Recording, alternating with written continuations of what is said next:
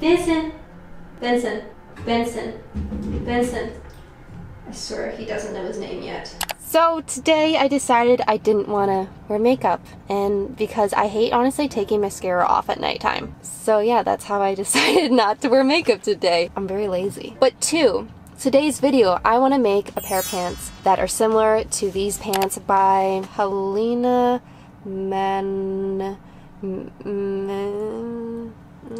I don't know how to pronounce her name, but she's this amazing designer and she makes a lot of clothes like this, kind of like a patchwork kind of style, and I really want to make them. I was gonna buy them and I was this close to buying them, but they're kind of low-waisted and I'm not really a fan of low-waisted pants just yet, especially in like a stretchy fabric. Maybe a pair of jeans are fine, but not for a tight fabric. So I think we're just gonna try to recreate them today. I'm at Value Village. We're gonna see if they have some fabric here I can use to recreate, because you know I'd rather buy used, or it sounded kind of weird saying I'd rather buy used fabric. I'd rather buy secondhand fabric that's more sustainable, but don't think they're gonna have it, so we're gonna head over to the fabric store if they don't have any here. Let's go see if they have any fabric here at the Value Village.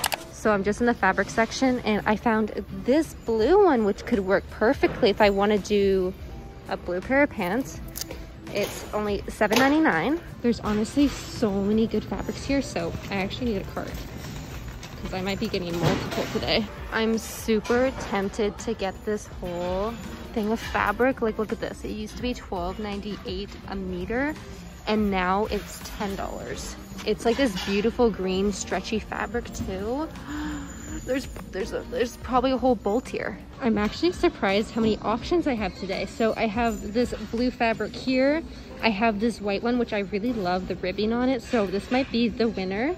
And then I also have this navy one, the first one I showed you guys. This bolt of fabric.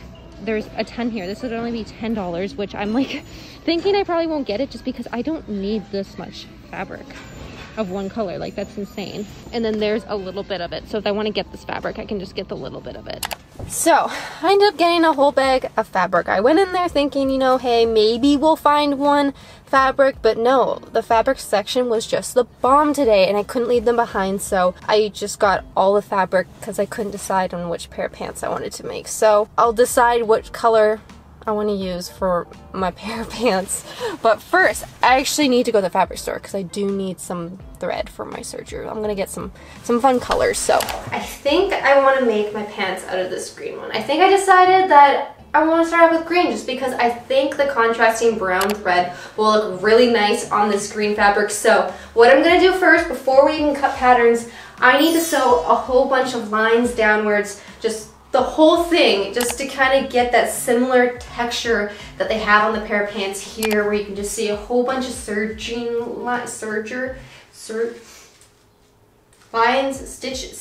with the serger all the way down. So I want to kind of recreate that, so when I just cut my pattern, it's good to go, and then I just need to sew a pair of pants. There's a lot of fabric here. It's probably about my height, so I'll probably just sew the whole thing, just because the leftover fabric I can make a matching top. That actually might be cute to make one of those one shoulder tops. Oh, that sounds cute. So yeah, I'm just gonna sew the whole fabric with my serger, and different widths apart. Like, I don't really have, you know, a formula for like how far I want each stitch to be.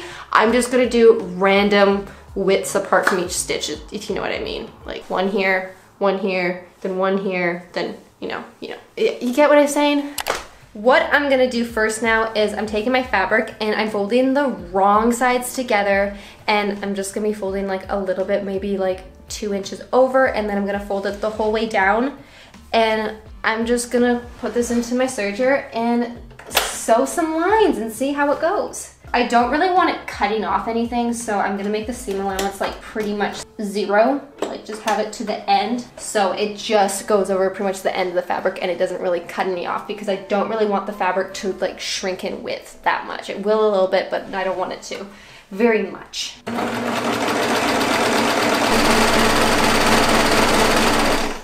I feel so bad for my fiance. I sew all the time during the day and he's legit on meetings with his work, and all I hear is this in the background. This looks so good. Oh my. Well, I don't know why I said oh my, but this looks so good. I love the green and this brown contrast. These are gonna be amazing, these pants. So I have my first stitch all done here. So I'm just gonna keep folding it over, remember, wrong sides together. And I'm gonna put it like maybe like 2 to 3 inches apart for this one. And then I'm gonna change the widths every single time. Okay, you guys are gonna get real bored real fast if I keep just showing you me sewing on the serger. So I'll just show you when I have more done. So I'll see you guys in a minute. I don't know why I kissed you. I am like almost halfway and I am just I'm just speechless. I am so happy with how this is turning out. Look at this. This is the most beautiful fabric I've ever seen in my life, and I am so excited to make these pair of pants. And I think I'm gonna make the one-sided top too, or one-armed, one shoulder or one arm top too, just because look at this. Here's what the fabric looks like now. I'm all done. I love it. I just need to iron it now. So I have my iron out here. I'm gonna give it a good iron, and then I can finally cut out the pattern. I'm so excited. I just want to put these pants on right now. I'm kind of bored of ironing, so I think that's gonna be good enough. I don't know if I can fold it in half. I might just have to cut out 4 pieces. Can fold it in half. Look at that. So next I have my 2 pattern pieces. And I taught you guys how to make those pattern pieces from a pair of your guys' pants. So you can go watch this video up in the cards or down below in the description, how to make a pattern piece for a pair of pants. I'm like doing yoga too. Oh my goodness, it fits perfect. Wow, I got so lucky. Good job, Jenna. So next I have my washable marker here, and I'm just gonna go ahead and trace this pattern all the way around, and then I'm also gonna extend the legs because I want them to be super, super long. And then after that, I'm just gonna take my shears and cut it out. You definitely want some weights on here. So usually I like to use my decor. There we go. And now I can trace it.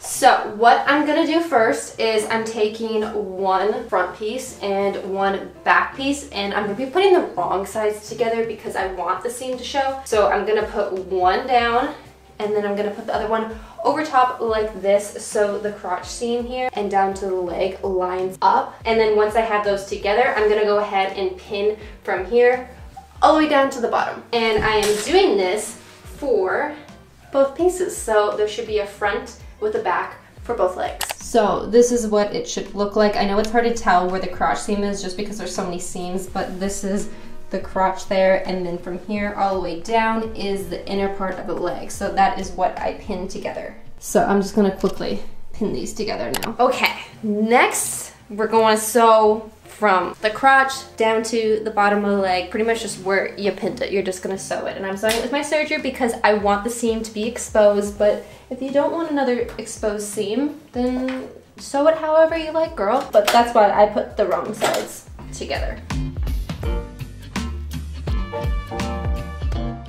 So now for some magic. We're gonna take our 2 pieces and we're gonna put the right side down on the ground like this. We all see? Yeah, we can all see, perfect. And then you're gonna go and take this one and put it over top. So the fronts line up and the backs, the booties, line up like this. It's gonna look weird, but trust me, it turns into a pant. Just trust me on this. So now we're gonna pin it from here. Can we all see up here? All the way down over to here, and then that's where we're gonna sew next.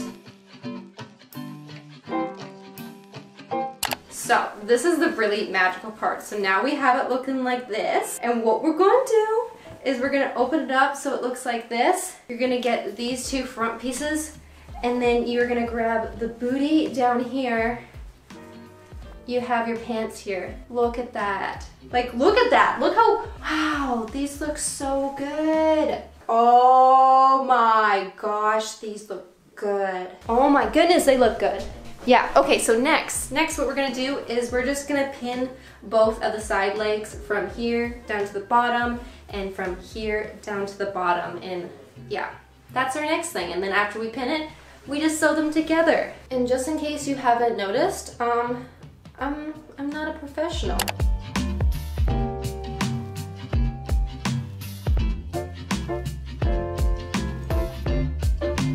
I'm gonna show you, I did do a quick alteration, which I just added some darts in the back of the pants, and then I continued the seam all the way down, and that's the only thing I did just because it was a little bit big in the waist, so I fixed that, but my pattern wasn't like really meant for this, so that's why it was a little big. But if you're taking your pattern from like a pair of yoga pants, it should be fine. You want a tight fitted pair of pants you're taking the pattern from. Anyways, here are the pants.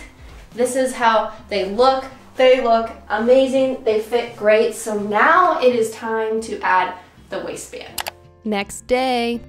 So I ended up falling asleep last night after dinner, so I didn't finish the pants, but I'm gonna finish them right now. Now that I'm looking at the pants and I'm looking at this waistband, it's terrible. Like honestly, this is terrible work, Jenna. What were you doing last night? It feels terrible. Like it does not feel like it's gonna be nice on my waist, so we need to go get a new waistband. This one's not gonna work. That being said, let's go back to Walmart. Let's go. We're back. This is the only one that is somewhat soft, and but I'm still a little iffy if it'll be soft on my belly. Yeah, this one's actually soft. I'm gonna get this one. I was gonna get it anyways just because I like put it on my stomach, so I don't think that's very sanitary to put it back, but this one will work. Okay, I think we're good, so let's go. So now that I have the correct elastic, I have to seam rip this whole elastic out. Oh joy. So I forgot to record the footage, but pretty much I just measured my waist and then I cut out that much of the waistband, and then I sewed it right sides, or there's no right sides. I just sewed them together, and then I took my iron and I flattened it out until I got a circle elastic like so. Once I got that, I went ahead and I pinned it to the top of my pants here, and I made sure it was even all the way around, so I pinned the front and the back, and then I kind of stretched it out so it was even all the way around, and just kept pinning and pinning and pinning until it was even, and I was happy with it. After that, I went to my serger and I just sewed it all the way around on my waistband. And also you make sure that it is actually right sides together and not wrong sides together, even though I've been doing wrong sides this whole time. You want right sides together. So it looks like this. And then once you're done that, you're gonna flip it inside. So the waistband is gonna be in the inside, and you're gonna go ahead and you're just going to clip it down so the waistband is completely folded over in the inside of the pants. So now that we have it all pinned down or clipped down, we are gonna do a technique, I think that's called sew in the ditch. I think, don't quote me on that. But what we're gonna do is to keep this elastic face down, and then we don't also have that extra seam here, we are actually just gonna sew down a few of these seams here on the outside. What I'm gonna do is I'm gonna try to follow this seam right here and just sew like 2 inches where the elastic is. And I'm gonna do that on the 2 sides and the front and the back, so 4 seams total. As for the sewing machine, I changed the thread so it would match here, and then underneath my bobbin is actually white, so you will not see it at all.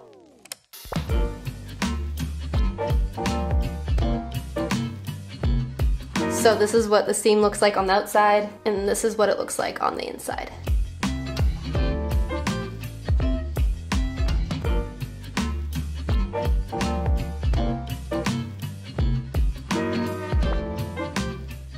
So this is how the waistband turned out. It looks awesome. It doesn't even look like there's a waistband there. And then if I fold it over, this is what it looks like on the inside. The waistband is also super soft, so it's actually not irritating my skin whatsoever. So it was a good decision to go back to Walmart and get a new waistband. So the final step is just hemming the pants because they're like way too long. So to hem them, I am just gonna use my serger and just serge the bottom, and then that's how I'm gonna hem it. So I'm just gonna pin which length I want for each of them, and then I'll show you how I'm gonna hem the bottom. And then we're done. So the first thing I needed to do was I needed to find the length that I wanted, so I just turned them inside out at the bottom and clipped them when I was happy with the length I wanted.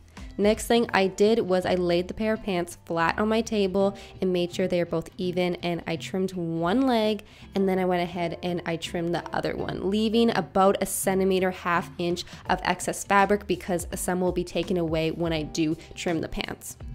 Then I hopped onto my serger and I just sewed it with my serging stitch-ish. Yeah, I did that on both legs and then I was finished the pair of pants. Okay, here they are. Look at them. They honestly turned out way better than I could have expected. They fit amazing, they feel amazing, they are super comfy, and I'm blown away with them. I'm gonna be wearing these 24/7 now because they honestly feel like a pair of pajamas.